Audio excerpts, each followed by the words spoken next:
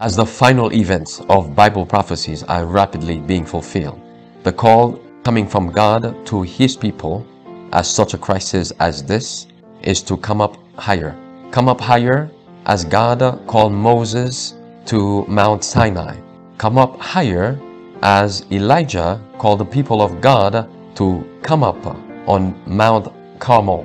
Come up higher because we have a high calling in Jesus Christ. Our High Calling, a devotional by Ellen G. White. Joy in humble service. Lord, what wilt thou have me to do? Acts 9, verse 6. It matters not what our position may be or how limited our capabilities. We have a work to do for the Master. Our graces are developed and matured by exercise. With the truth of God burning in the soul, we cannot be idle. The happiness we shall experience in doing will compensate even in this life for every effort. Those only who have experienced happiness resulting from self-denying effort in the service of Christ can speak of the matter understandingly. It is indeed joy so pure, so deep, that language cannot express it. Through life's transient day, there is a special work marked out for you. It may be of the lowliest kind. It may be such as shall the loftiest powers display. But none besides yourself your work can do. What wilt thou have me to do? With single eye to your Redeemer's glory, work for Him. Illumined every moment from on high, strive in each action God to glorify, nor let one thought of self's life's radiance dim. We may have Christ with us while engaged in our daily avocations. Wherever we are and whenever we are engaged, we may be indeed elevated because we are united to Christ.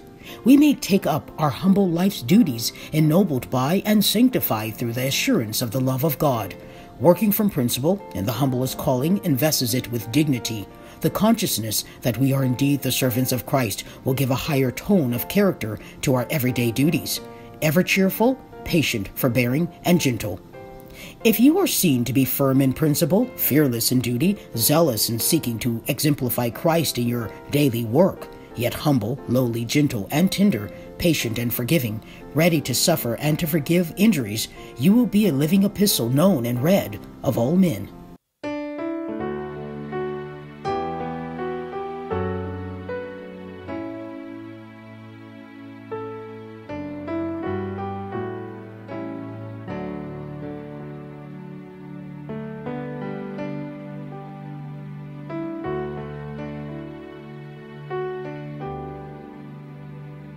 There is a land of pure delight, where bliss eternal reigns.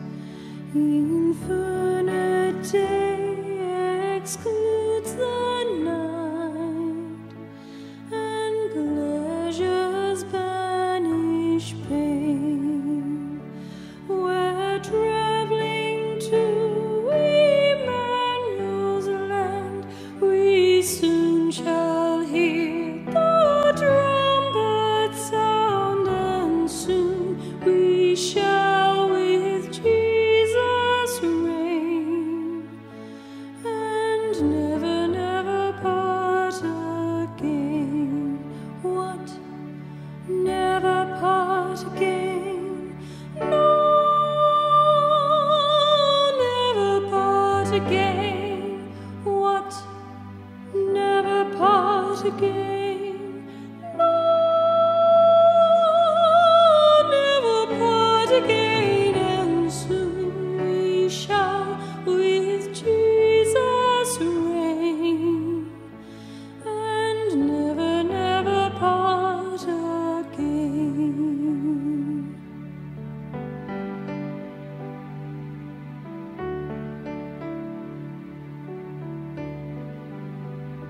The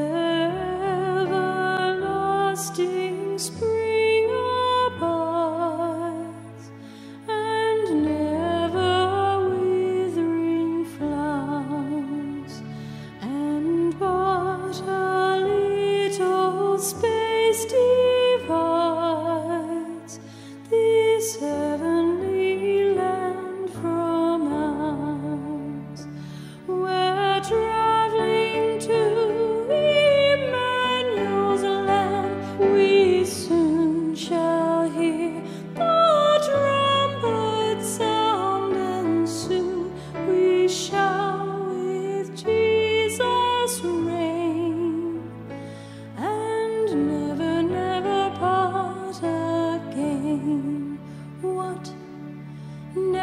part again. No, never part again. What? Never part again. No,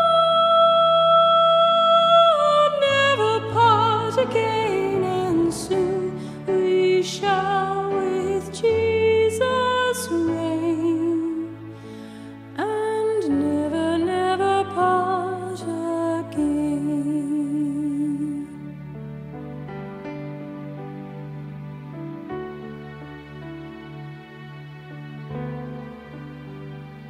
Could we but stand where Moses stood and view the landscape o'er, not all this world's pretended good could ever charm us more.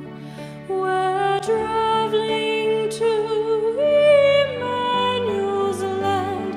We soon shall hear the trumpet sound, and soon we shall with Jesus reign, and never, never part again.